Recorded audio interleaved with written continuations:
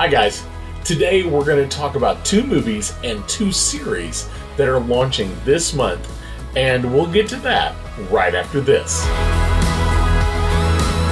The beginning of a new year is when many people start thinking about their goals, and I'm no exception. The Goal Process 101 ebook has helped me clarify the best and most achievable goals for me, plus helped me set a plan in place to accomplish them. I mean, this podcast is just one of the results of using the Goal Process 101 ebook. Check it out at christiannerdsunite.com/goals. It helped me. I'm sure it can help you too. Now, back to the show.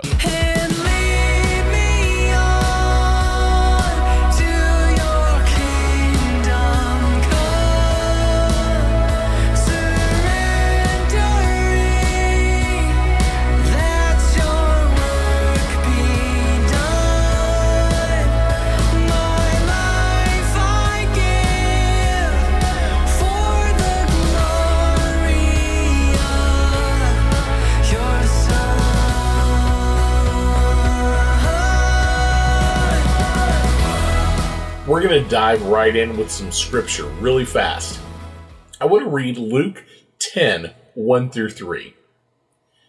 After this, the Lord appointed 72 others and sent them 2 by 2 ahead of him to every town and place where he was about to go.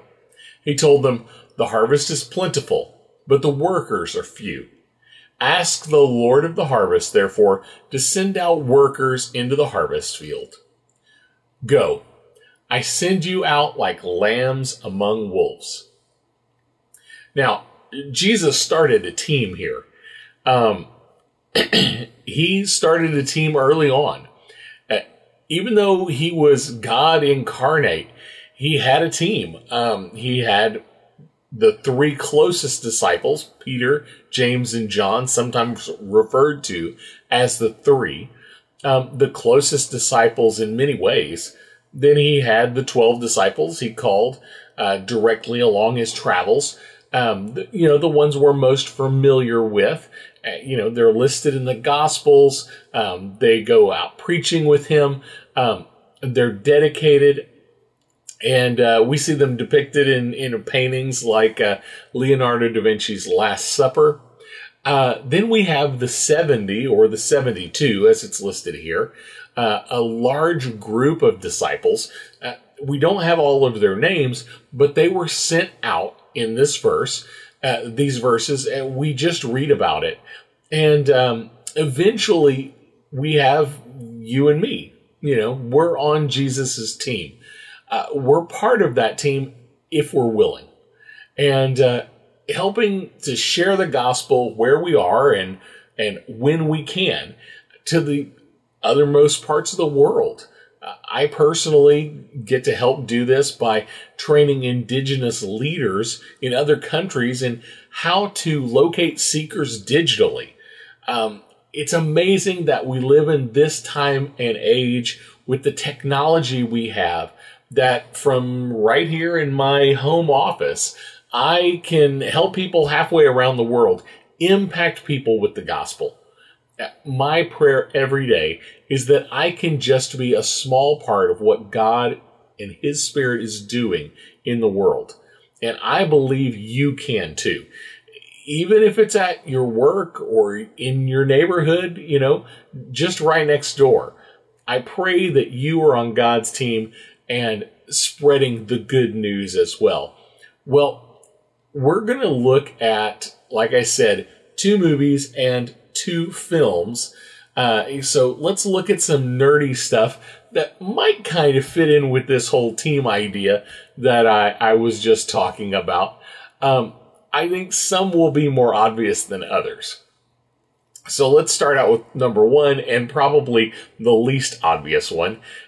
We are going to see Godzilla vs. Kong in theaters and on HBO Max on March 31st.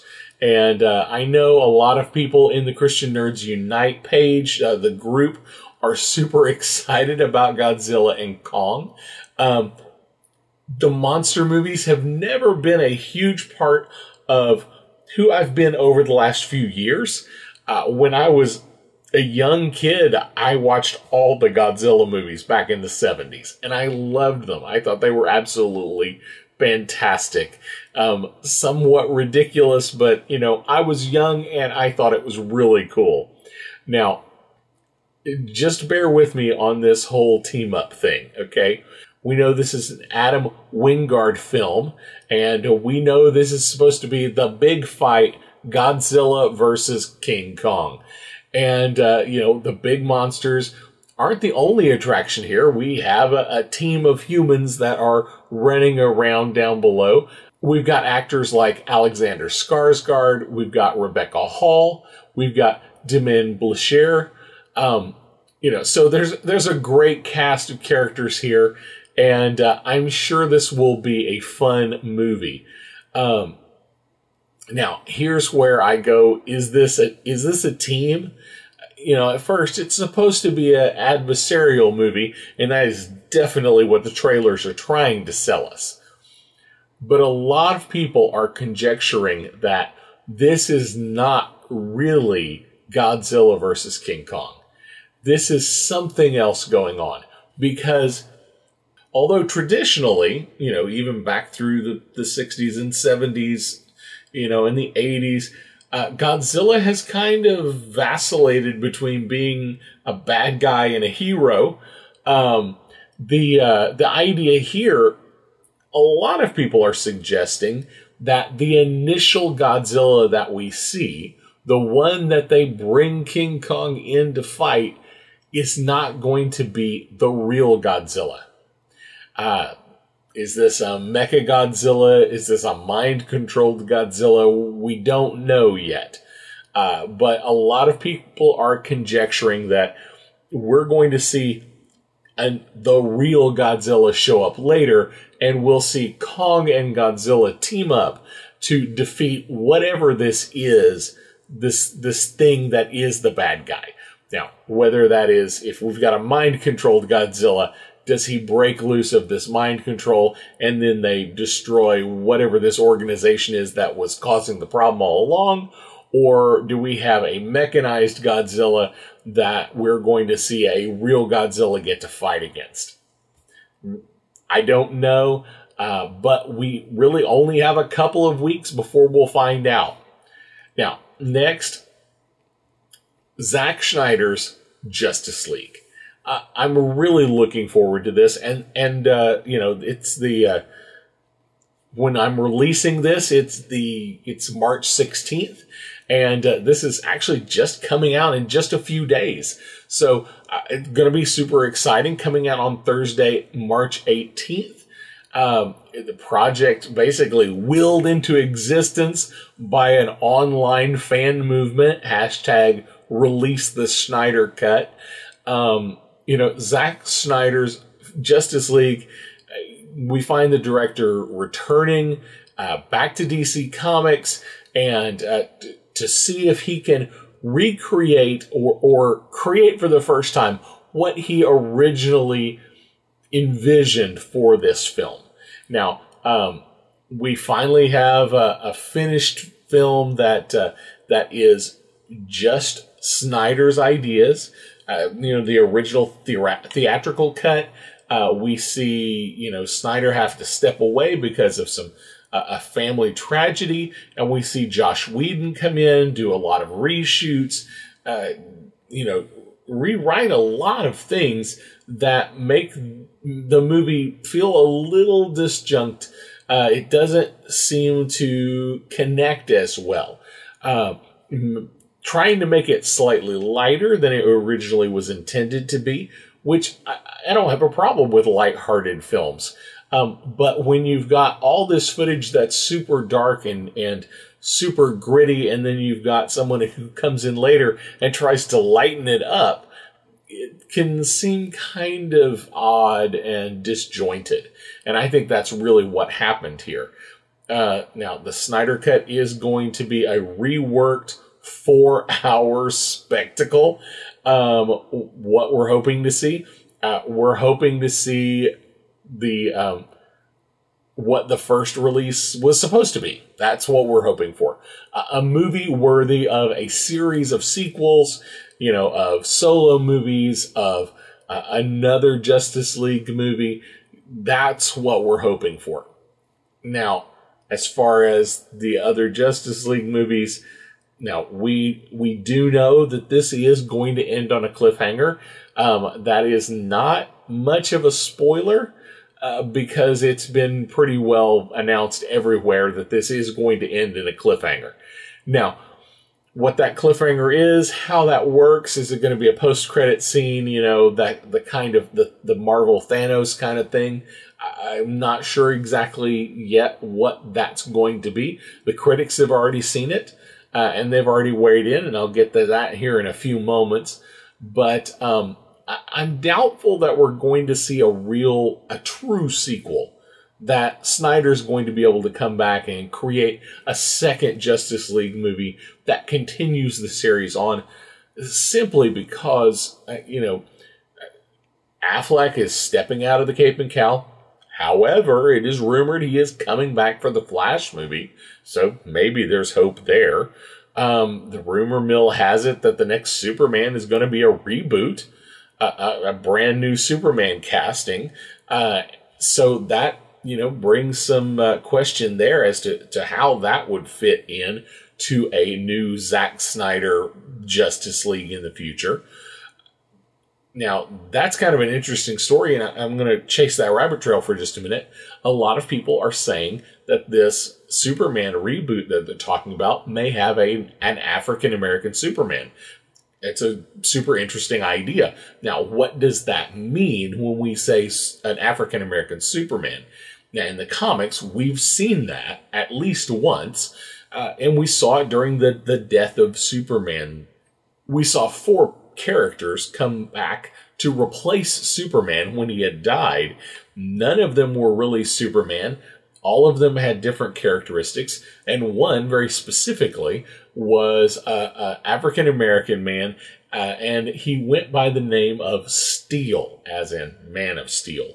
And he was in this metal outfit. If that sounds familiar to film goers, there was a really horrible Shaquille O'Neal movie called Steel that was definitely supposed to be this character, but it definitely wasn't. It was bad. It wasn't no, just don't go there. Could we get a good Steel movie? Maybe. It could be interesting to slide in a really good Steel movie into that gap where between Batman v Superman and Justice League lie, and we've got a time period where you could fit that in as a rise of Superman, a rise of the Supermen, except we only have the one, we have Steel. So that's one option. We could have a straight up African-American Superman, which I'm fine with that. Could be interesting. He's an alien anyway. What says he has to be, white and from Kansas? Why can't he be an African-American guy from Chicago? Could be interesting to see what they would do with that. Now, another option, and I think this would be brilliant, actually, do a real change-up. We said, okay, we're recasting, we're rebooting Superman, and then decide, no, you know what, we're not going to reboot Superman. We're simply going to go with a Milestone Comics character, which was basically the Milestone version of Superman, and his name was Icon. If you're not familiar with Milestone, back in the mid-90s, there was a DC spin-off imprint called Milestone. All of the comics from Milestone were written by African-American writers, drawn by African-American artists, and all contained African-American characters. Now, for those of you who are a little bit younger and maybe you ran into a cartoon that you enjoyed called Static Shock, about a electric superhero who was African-American, cartoons in the early 2000s. He is actually a character from the Milestone period. So that's maybe your connection there. But there was a character named Icon, which was basically the Superman of Milestone. That would be a fascinating way to do it. And if they did that, they would actually have an opportunity to create a Milestone universe of superheroes, because there are a lot of interesting characters there that could be used. I would love to see something like that. I don't know if Warner Brothers is adventurous enough to try to pull that off, but it would be great. Now, we do know we're going to see Jared Leto's Joker in this new Justice League cut. Sounds like it's going to be a dream sequence of sorts, so it's not exactly the Joker, but it's not exactly not the Joker. We are going to get a reworked Steppenwolf, and he does look amazing in the trailers. So much better CGI than we saw in the previous movies. Now, a lot of the reports, a lot of the reviewers are saying that the CGI in the new Justice League is hit or miss. That some of it is really amazing and looks great, and some of it's the old CGI and it doesn't look good at all. So that could be an issue with this cut. We also hear that he has better motivation now. So we've got a bigger story for him so that it makes more sense for why he's the villain and why he's doing what he's doing. We also are going to see Darkseid at some point in the film in some capacity. Now, that is something we have seen a bit in the trailers. I'm hoping we're going to see more than what we saw in the trailers. But I'm not going to get my hopes up too high. I do hope we do see more of him, but if we don't see more than what was shown in the trailers, I won't be super surprised. Because he really, in this instance, he's the bad guy. Like we look at Marvel, he is the Thanos.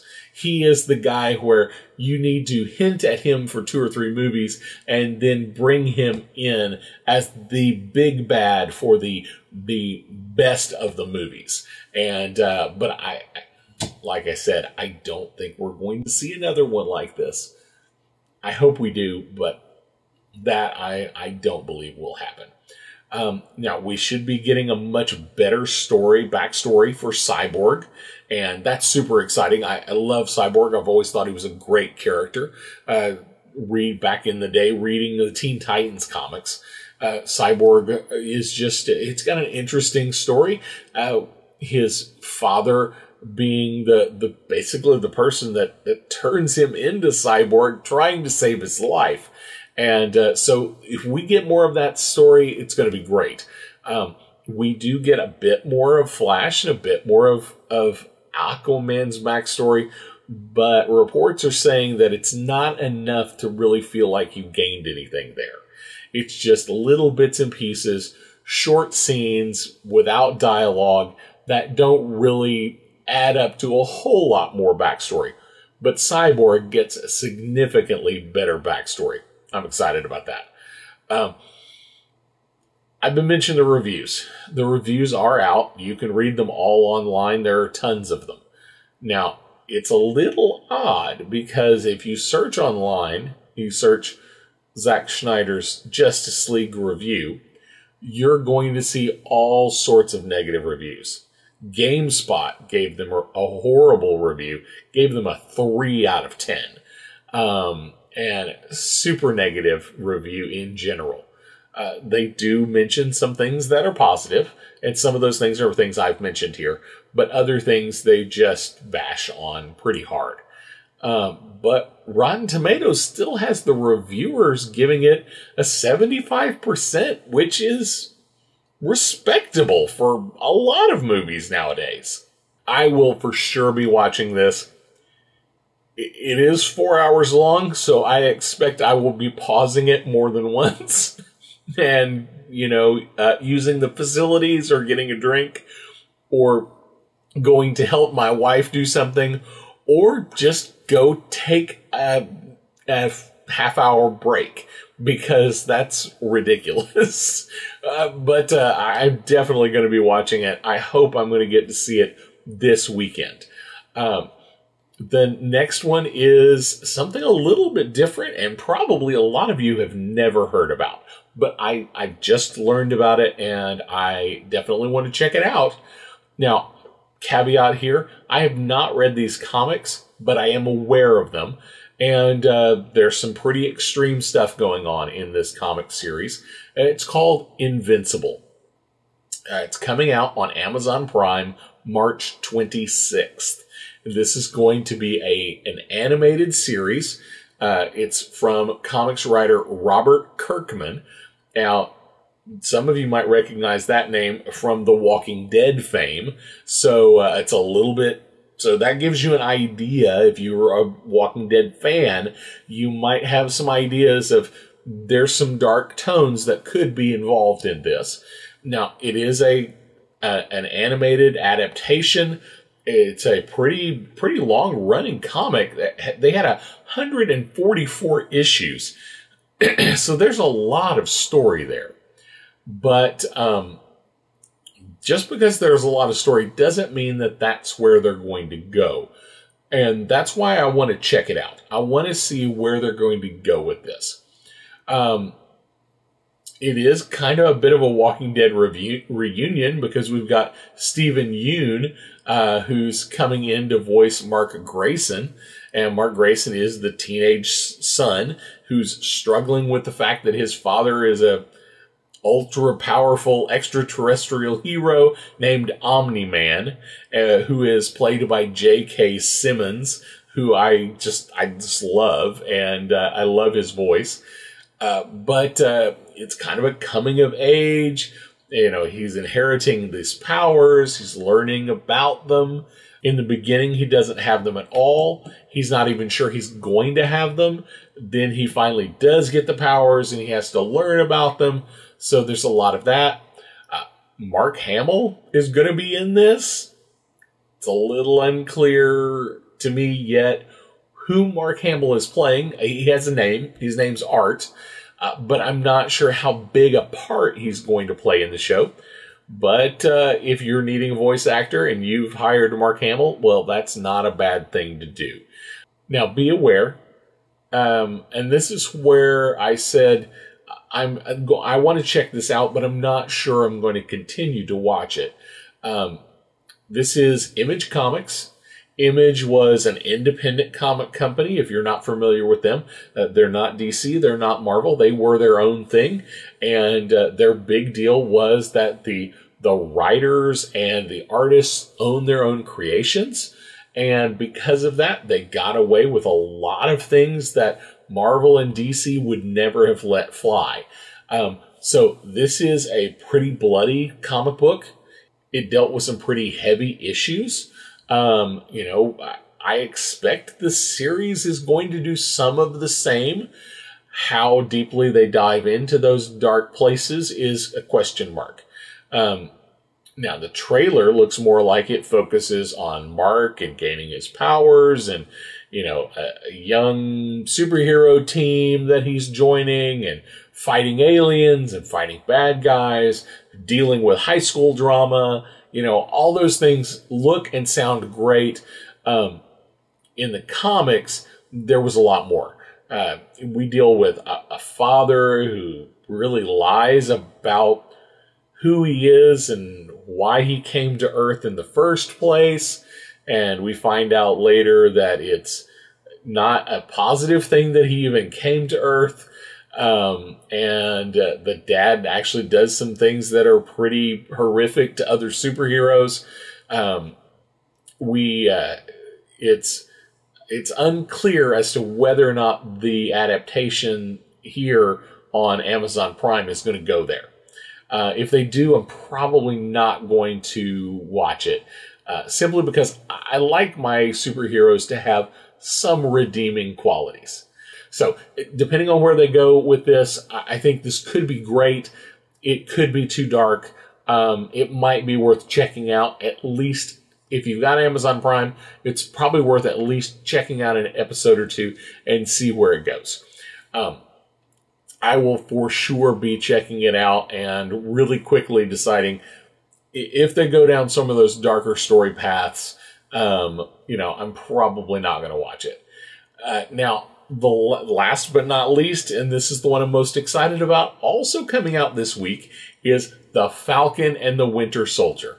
And we've talked a little bit about this in the past, but I just want to throw it out there again. I'm super stoked about this show. I have wanted to see this show since they announced it, and I was super disappointed that they delayed it. And it was technically supposed to come out before WandaVision. Now, we know now that WandaVision made it, we know that, the MCU's got a really good shot of doing a weekly series on Disney Plus and being effective. So we're going to see what Falcon and the Winter Soldier is going to be all about. We're going to see Sam Wilson, Anthony Mackie's character. We're going to see Bucky, the Winter Soldier. We're going to see as Sebastian Stan coming into play again.